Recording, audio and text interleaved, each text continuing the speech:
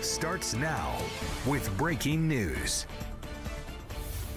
We start off with breaking news. Shreveport police responded to a possible shooting on Terry Bradshaw Passway East and Interstate 49 South at 5:04 p.m. Now, details are still limited at this time, but traffic is backed up past Mansfield Road due to the incident. A driver on the scene tells us that a car was riddled with bullets and our crews saw an ambulance leaving the scene.